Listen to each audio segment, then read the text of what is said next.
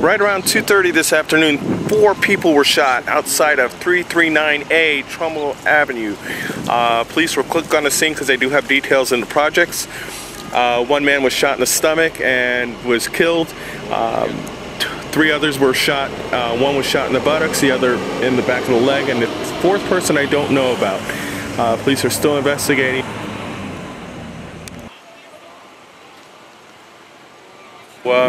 They're investigating. We're trying to find out more information. As soon as we do, we'll let you know on doingitlocal.com.